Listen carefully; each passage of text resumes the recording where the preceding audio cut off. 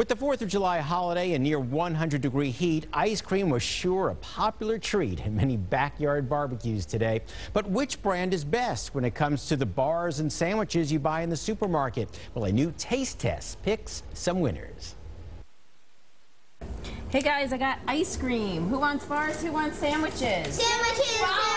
Yeah, definitely. It's the 4th of July week, a great time to stock your freezer full of grab-and-go treats. But which are best? While most kids are happy with just about any ice cream, at Consumer Reports we found a couple of them that topped our ratings that just might make the discriminating big kids happy too.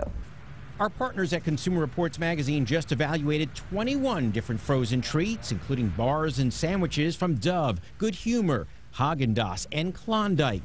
Good Humor bars were the lowest rated dark chocolate ice cream bars tested. Tasters described the coating as thin, waxy, and crumbly, with ice cream that tasted of artificial vanilla. Several other dark chocolate bars, though, got sweeter reviews, including Häagen-Dazs and Dove. Both rated excellent, but they do come at a price.